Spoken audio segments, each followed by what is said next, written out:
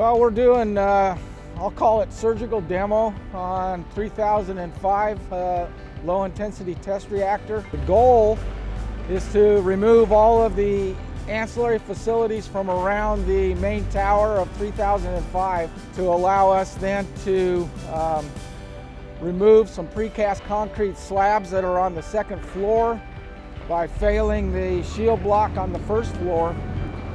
What we'll see is we'll be doing demo in phases. So this first phase is removing, we've already removed the west laboratory, the north ancillary facilities. That was a seal tank and a filter house building.